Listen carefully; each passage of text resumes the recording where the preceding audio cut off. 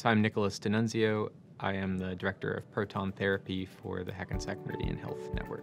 Proton therapy is a more precise form of radiation therapy that allows us to still target a tumor within a patient while depositing less dose to areas surrounding the tumor. That can translate into fewer side effects for a patient and overall better quality of life during and following treatment. Proton therapy requires a very different set of equipment for delivery than traditional photon-based or X-ray-based radiation that is available in most radiation centers around the country.